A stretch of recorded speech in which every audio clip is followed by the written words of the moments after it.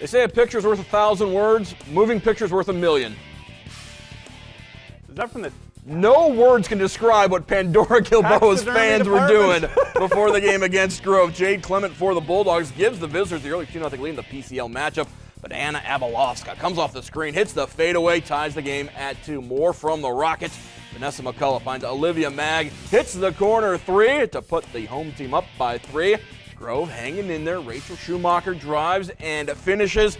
But Pandora-Gilboa gets the Putnam County League victory. Hunter Hillmiller inside to Mag. 9-6 lead for PG, and the Rockets go on to win this one 54-47.